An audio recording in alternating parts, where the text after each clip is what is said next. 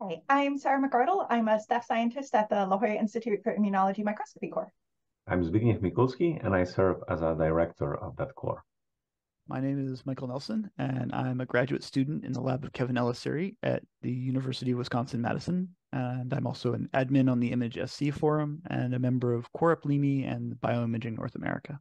Welcome to our 2023 QuPath training course, From Samples to Knowledge. This meeting was recorded over 3 days in October 2023. We would like to excuse for the audio quality in some of the clips. We tried our best to make it as good as possible. There are some files that accompany the training course. Please download them to your computer.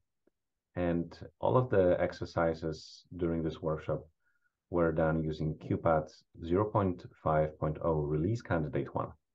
Many of the bugs have been fixed, so please use the latest version of the software available to you.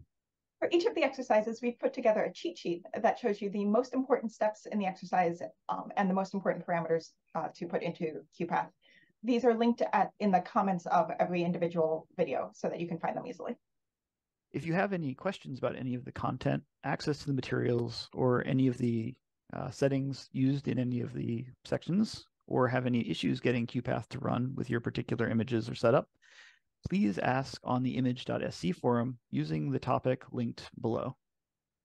We'd like to thank the Chan Zuckerberg Initiative for the funding to put together this event, as well as Dr. Pete Bankhead, Fiona Inglis, and Thibaut Goldsborough, and the rest of the QuPath team for their amazing work developing the software and helping everyone in the conference learn how to use it. We'd also like to thank all of the attendees who came here and contributed to this community and to the development of the software. I'd also like to especially thank Kristen Gallick and Mark Zaidi for their additional help helping the other attendees with any problems that we couldn't get to. Thank you very much, and we hope you will enjoy this training course.